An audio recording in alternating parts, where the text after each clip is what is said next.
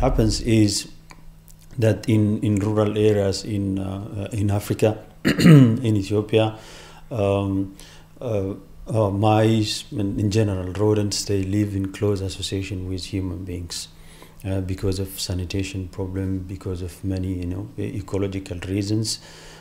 It's quite common to find them in areas where human beings are living. So being a reservoirs of different kinds of arenaviruses pathogenic to human beings, then it is possible that it's probable that these viruses can be transmitted from the rodents into human beings.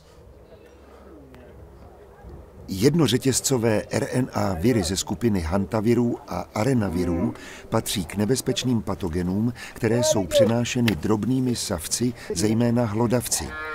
Některé mohou napadat i člověka, u kterého způsobují krvácivé horečky a jiná onemocnění.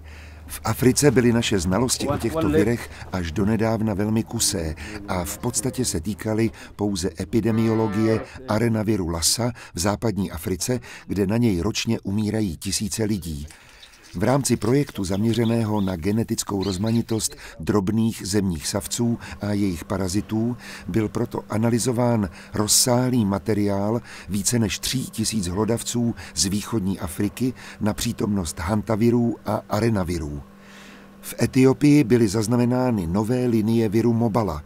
Dále byl objeven zcela nový hantavirus, jehož genetická informace je velmi odlišná od všech dosud známých hantavirů. Byl proto popsán jako nový druh a pojmenován Tigray podle oblasti prvního nálezu v severní Etiopii.